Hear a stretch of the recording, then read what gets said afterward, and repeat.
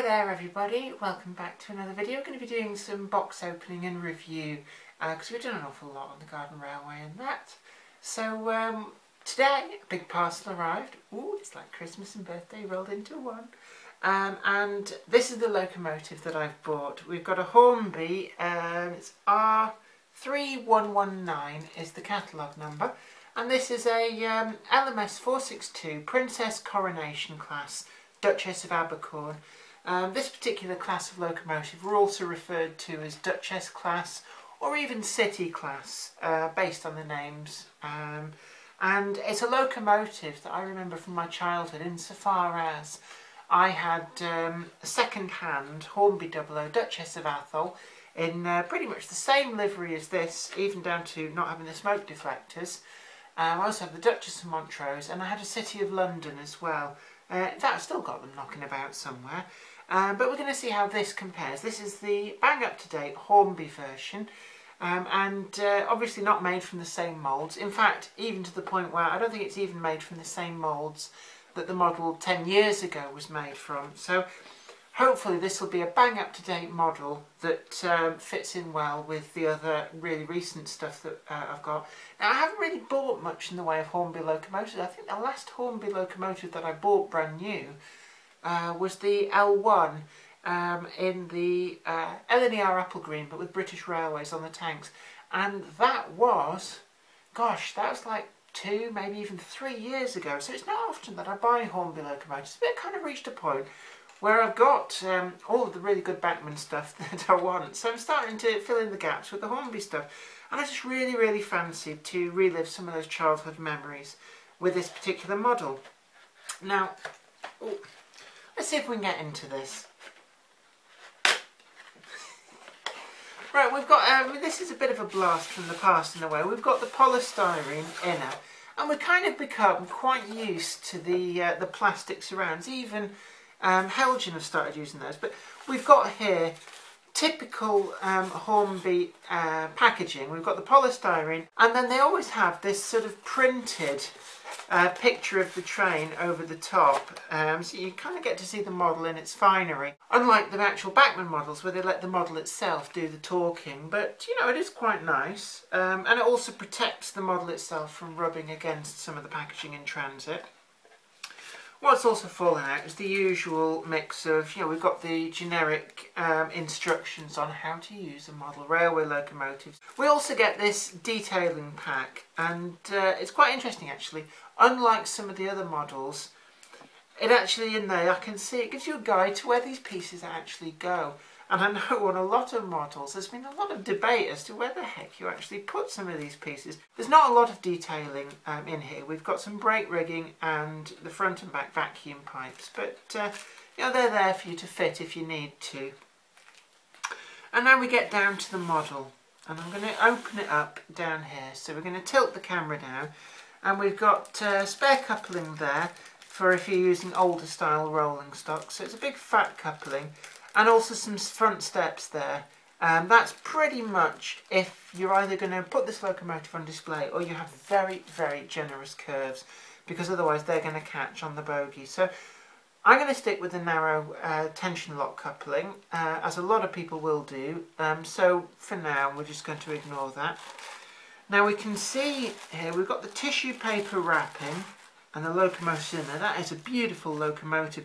And the way to get this out is underneath on the back, just protect that. We've got 2 holes, you can see there and there, that we just push through with a finger to lift these items out.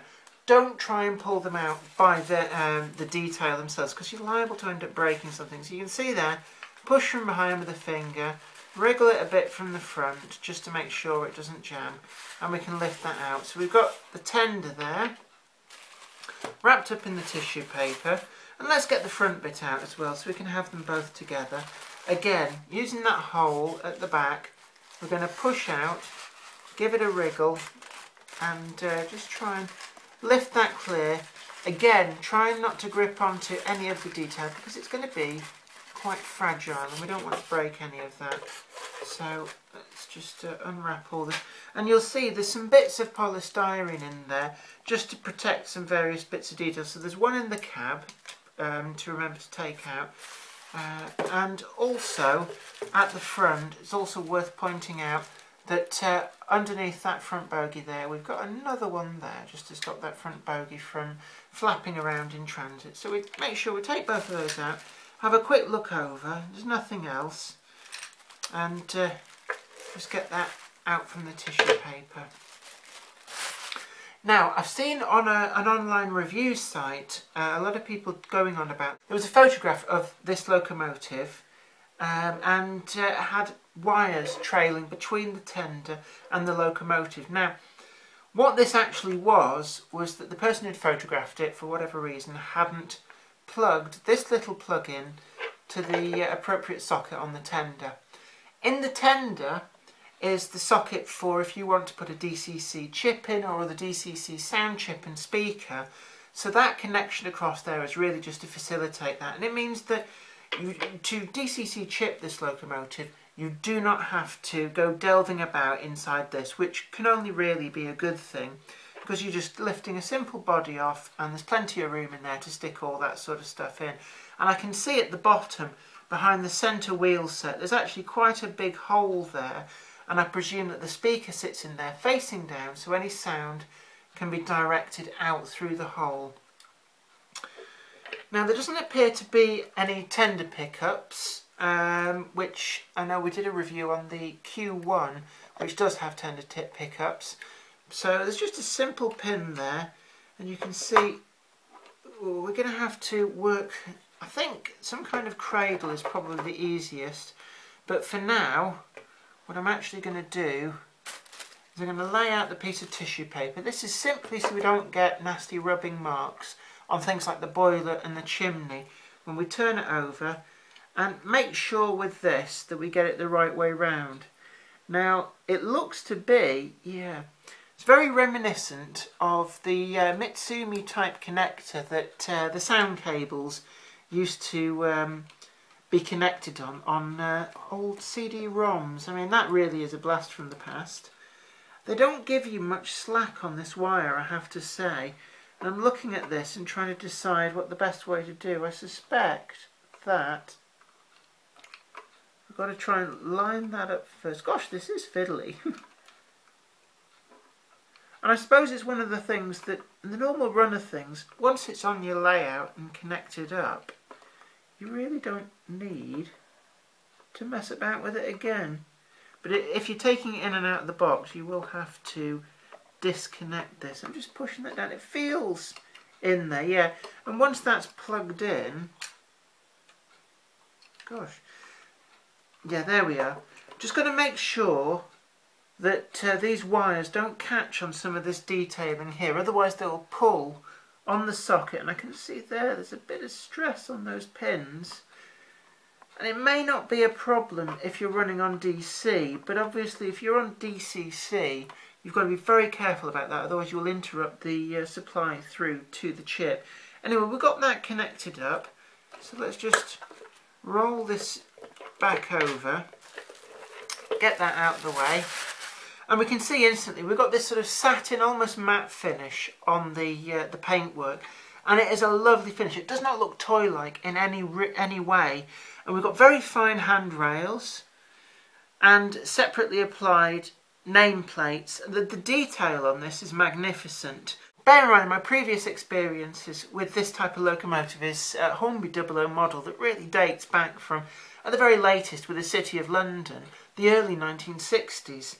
But one of the big put-offs with the earlier Hornby Duchess Coronation class was the valve gear. It looked very, very toy-like and kind of quite primitive. But on this model, no such problem. If we just roll that carefully onto its side so we can see there, we've got very, very fine valve gear, even down to the fluted rods and all of the valve shafts motion, and that is superb. It's on a par with any of the up-to-date modern Bachmann locomotives. So 10 out of 10 for this. As you can see as well on the back, we've got a fixed pickup truck and it's flangeless, and this is quite a clever idea. What it means is this locomotive can go around much tighter train set type curves than the real one ever would. without compromising the detail here, because effectively that flanged wheel isn't going to pop off the track or derail the locomotive in the process, and you get a much more scale look to this whole area of the model. And it's a method that they've employed with the newer version of the A4 Pacifics as well. So, you know, what we should see with that is that it'll make it quite a reliable runner. One of the sore points with Hornby steam locomotives I've had, and certainly this is something that put me off buying the more recent 72XX 282 coal tanks, is that the pony truck wheels can look a bit toy-like. They seem to have a very odd looking flange, and it's not too bad on this this bogie. It isn't really too obvious, I have to say. So again, it's a model that I'm quite happy with. One thing which does look a bit detracting is that the actual moulding, the casting for the front pony truck, it seems to be they're reusing an old casting, and it's difficult really to show, but you can just see there, if I turn it that way round, you can see where the old tension lock coupling screwed in, and there's a space there for the arm.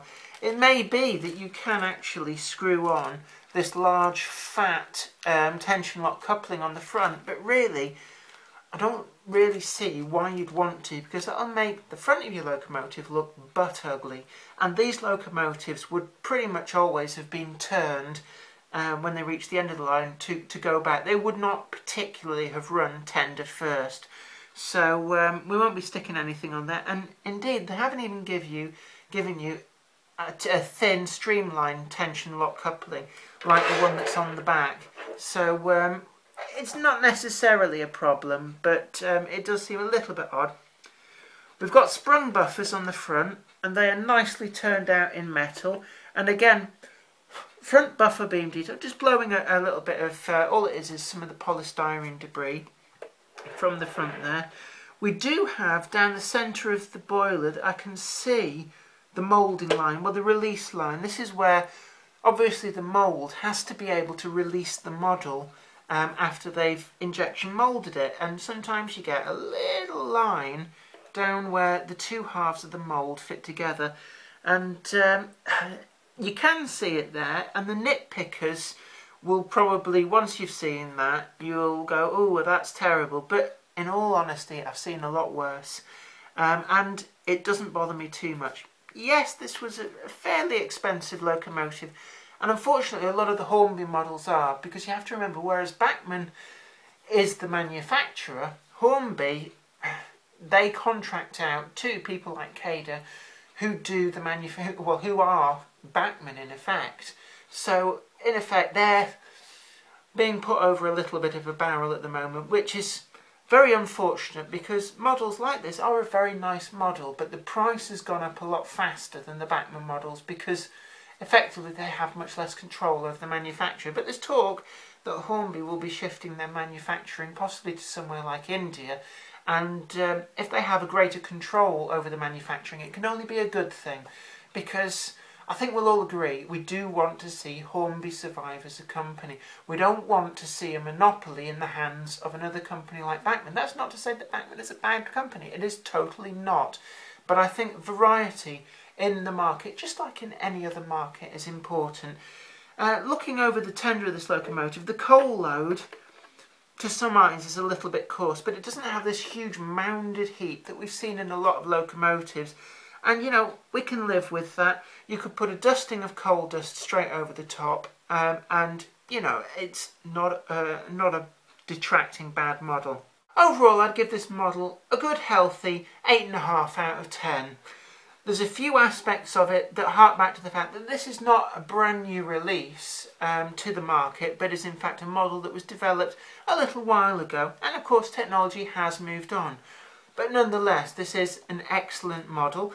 And it's a model which, given the fact that I grew up with the Duchess of Abercorn, Duchess of Montrose, it's something which I think a lot of other people might be in the same position. There's a bit of nostalgia going on there. So there we are, the Hornby R3119 Duchess of Abercorn. I hope you've liked this review and enjoyed it. Don't forget to share this video and like it too, and subscribe to the channel, and you'll be the first to know about new videos. as we put them online.